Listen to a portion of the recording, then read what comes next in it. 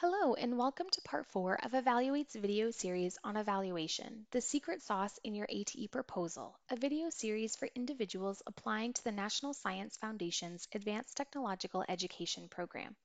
This video series accompanies the August 2019 webinar. Check out our first 3 videos for more essential elements of an evaluation plan. My name is Lissa Wilson-Betcho, and I work for Evaluate, located at Western Michigan University. Evaluate is the evaluation hub for the National Science Foundation's Advanced Technological Education Program, or ATE for short. Although Evaluate is funded by NSF to provide guidance on evaluation matters, we do not speak for NSF.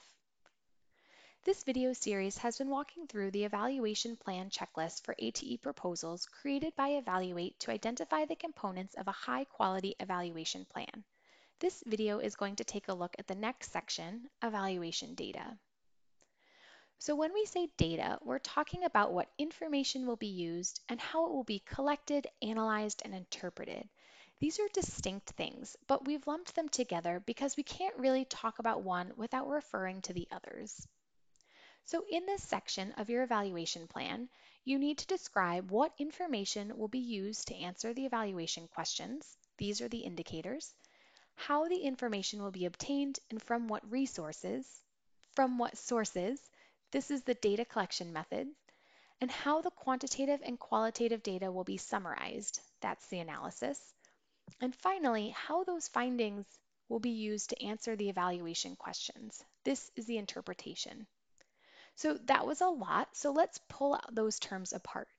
Indicators are the specific things you will measure so that you can answer the evaluation questions. Examples of indicators might be number of educators served, students' interest in STEM, or rates of program completion. Data collection is how the information for the evaluation will be obtained. So data collection methods could include surveys, interviews, focus groups, or using existing student or program data.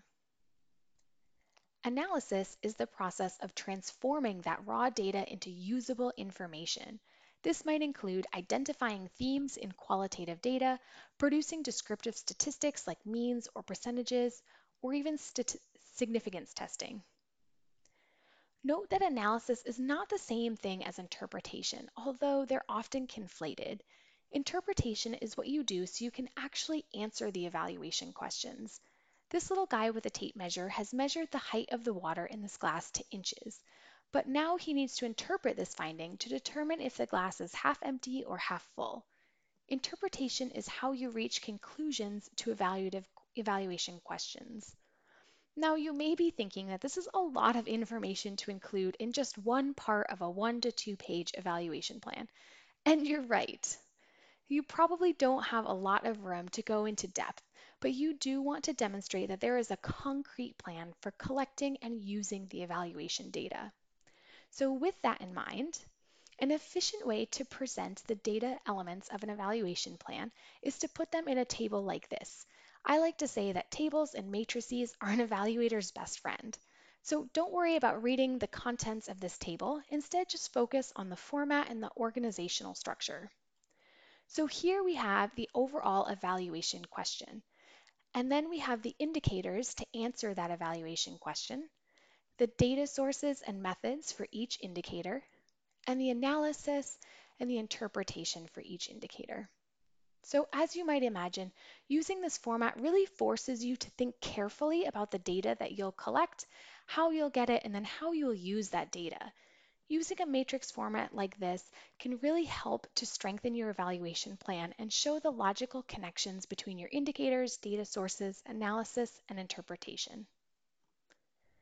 If you want to put your data collection plan into a table like that, we have some guidance for you in our evaluation data matrix template. So this resource includes definitions and examples for each component that we just talked about. In the next video, we'll be talking about communicating evaluation findings, evaluation use, and creating a timeline.